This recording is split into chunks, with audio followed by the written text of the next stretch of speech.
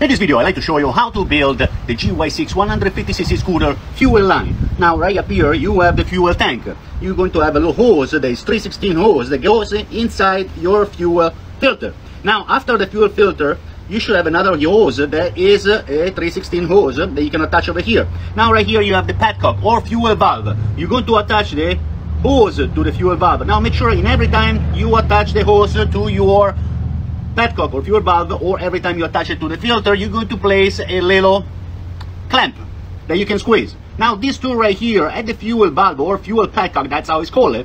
Right here, you have the connection or the nipple that goes to your carburetor, and you're going to place a hose right here to go to your carburetor.